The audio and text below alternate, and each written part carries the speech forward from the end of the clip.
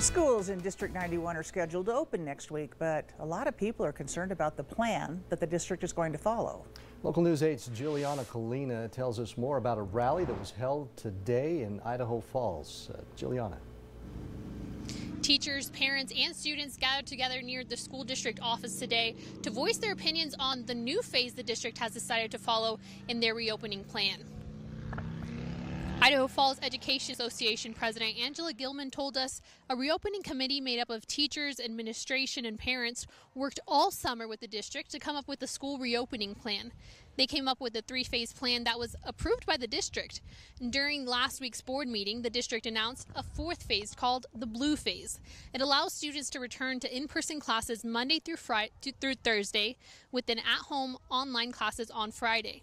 Gilman says this phase was never even discussed with the reopening committee, and they're protesting the way the district went about their decision.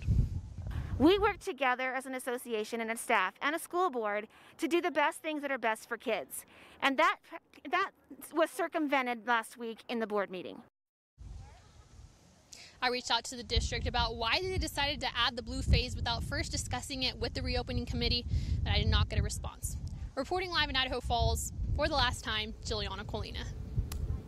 All right, Juliana, thank you for that. The district, by the way, is expected to begin classes Monday. However, the Idaho Falls Board of Trustees is holding a special meeting tonight at 7 to talk about modifying the 2020-21 school year.